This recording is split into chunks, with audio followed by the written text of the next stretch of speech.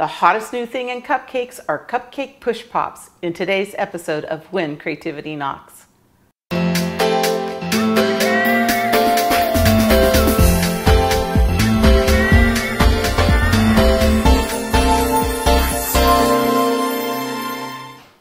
Today's push pop is really going to be a lot of fun. We're going to do it in a Winnie the Pooh theme, kind of in honor of my grandson's first birthday, Charlie. A little shout out there.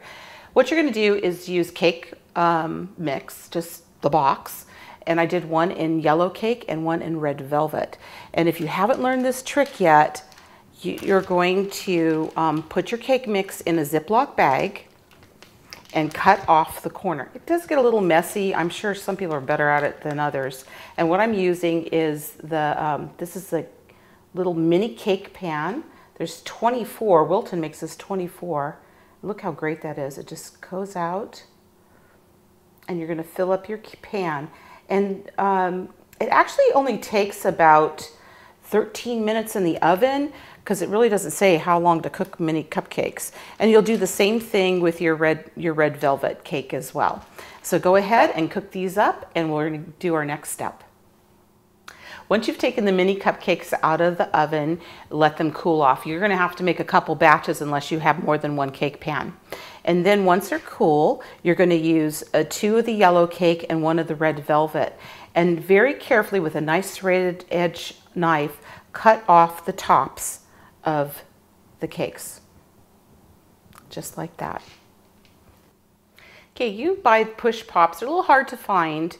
You can order them from our site, and they come and it looks like, do you remember when you had little I think it was Flinstone ice cream push pops with ice cream? And that's exactly what it does. It just goes up.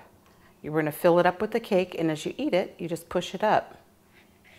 And actually, I think you could just wash these and recycle them and keep using them for other parties. So now I'm going to show you how to assemble our little Winnie the Pooh.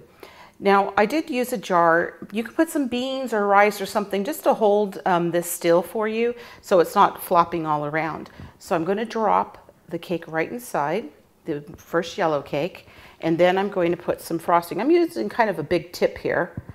And the frosting is store-bought frosting in the can. This is a combination of white frosting and chocolate frosting with some powdered sugar to stiffen it up a little bit. Now I'm going to drop the red velvet cake in and just push it down a little bit. Look at those great layers that are starting to form. Here again, a little bit more frosting. And I'm going to put the last one, but this one I'm going to turn upside down so the bottom's facing up.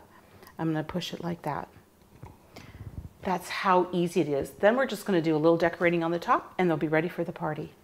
Here we go, some more frosting. For those with sweet tooth, this stuff is really good.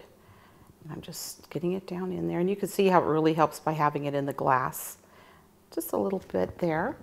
And then I want it to be like Winnie the Pooh's next to with his balloon, so I'm going to pull out just the little suckers. And I took the wrappers off already, pushed it in, so he has his little red balloon. Oops, we need to add some little jimmies to that too, just to add a little bit more color. And then we're going to add one of the little bear cookies, just like that. And they're ready for the party.